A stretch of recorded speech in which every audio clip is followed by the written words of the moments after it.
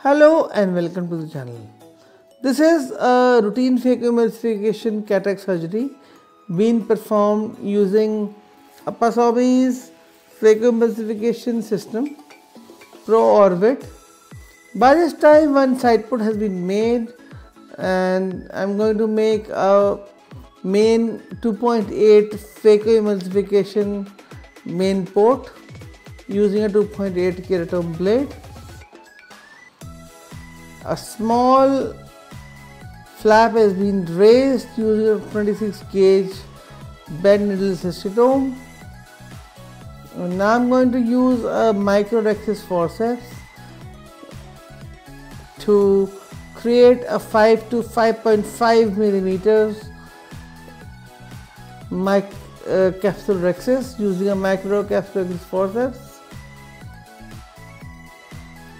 I feel the rhexis is the most important part of the phacoemulsification surgery and we have to get it pretty right. So I do it really slow using a microrhexis forceps and multiple grabs 3 and 4. I'm going to have a decent size capsule rhexis, about 5 to 5.5 millimeters in size. Just in a moment we're going to have a very decent capsule rhexis as demonstrated.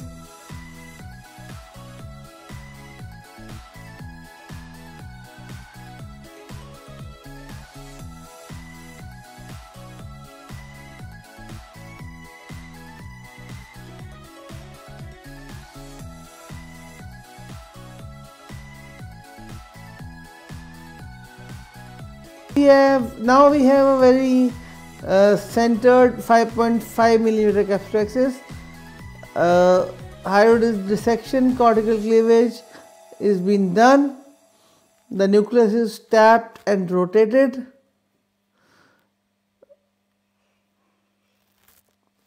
Now is the time to introduce the phaco handpiece. Here I am using this is one of the very few cases which I have done using the Pasomi's Galaxy's Pro Orbit Phaco emulsification system. I'm going really slow. I'm going to demonstrate the classical stop and chop phacoemulsification technique. Small thin trench is being made with vacuum of about 85, flow rate 20 and model light about 110. Now after reaching sufficient depth, the nucleus is being split into two halves. The two heminuclei are being made. Now is the time to chop the nucleus. The vacuum is now about 300. The phaco is being buzzed into the nucleus and the heminuclei has been separated into two nucleus pieces. It's been rotated now using bimanual technique, both the Sinski hook as well as the phaco handpiece. The phaco is now being buzzed into the other heminuclei and using a direct chop technique one more heminuclei is being created.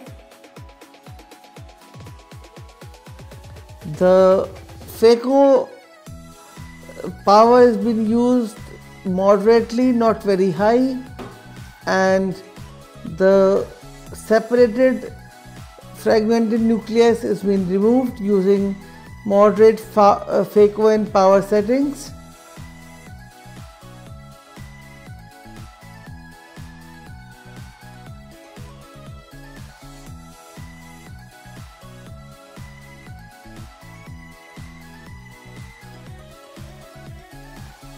The phaco machine dynamics are really very good.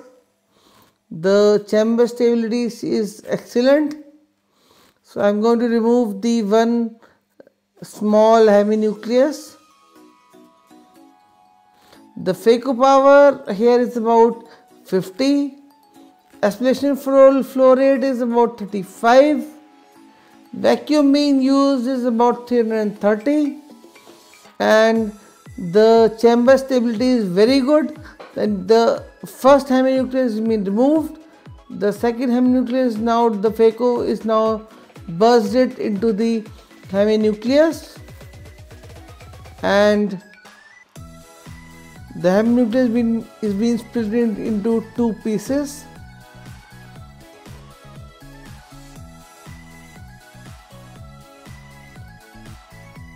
Slowly and steadily the nucleus has been emulsified using moderate phaco power and settings. There is no surge. The chamber is rock hard. I am not using very high phaco power or vacuum. The nuclear pieces are now being emulsified using the vacuum settings as said.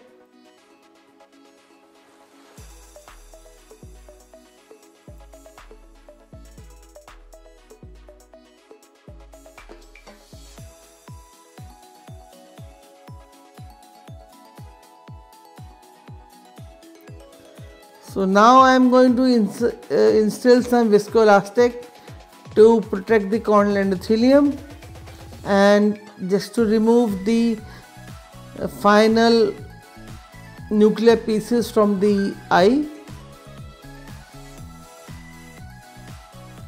Final nuclear pieces are just going to be emulsified using vacuum about 330 and aspirational flow rate about 35. Bottle height is about 110. Slowly and surely all the nuclear pieces are being removed from the eye.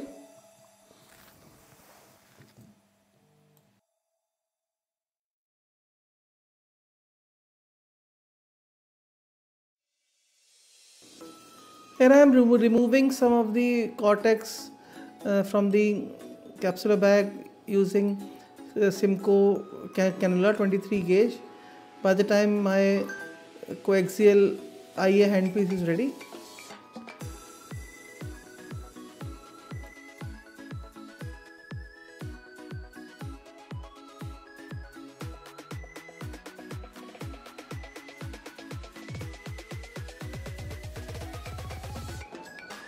As far as the machine is concerned, the cutting ability of the machine is good.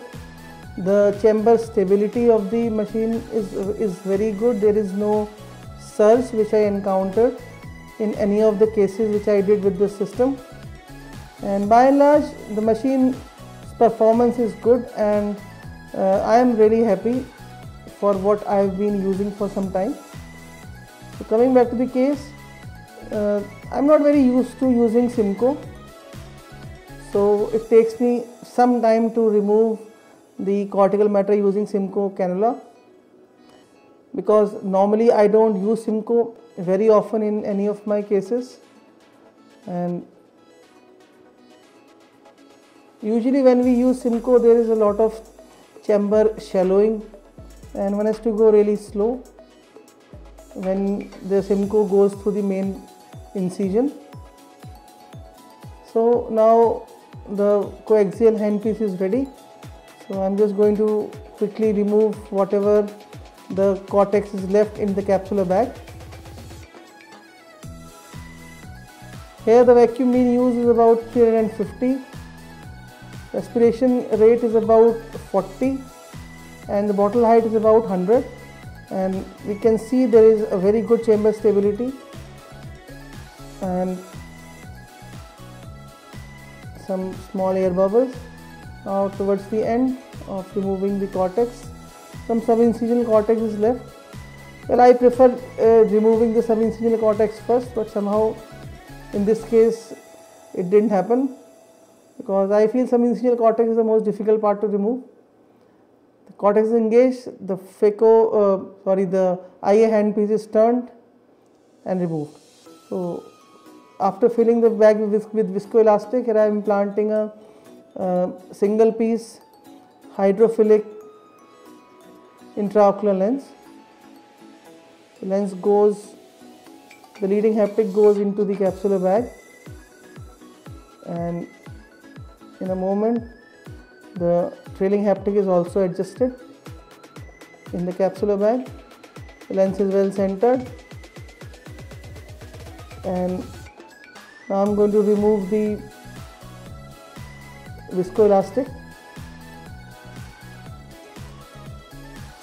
Before that, I am just checking whether the lens is in the capsular bag or not.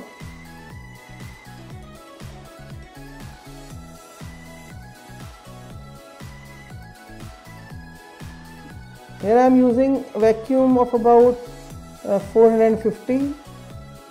The flow rate is 45, and this is an edited video, and all of the viscoelastic was removed. Side ports are hydrated, main port hydrated. That's it, the case is done. Thank you so much. Hope you like the video. Please do share, like and subscribe my channel. Keep following for new updates every day. And thank you so much. Have a nice day.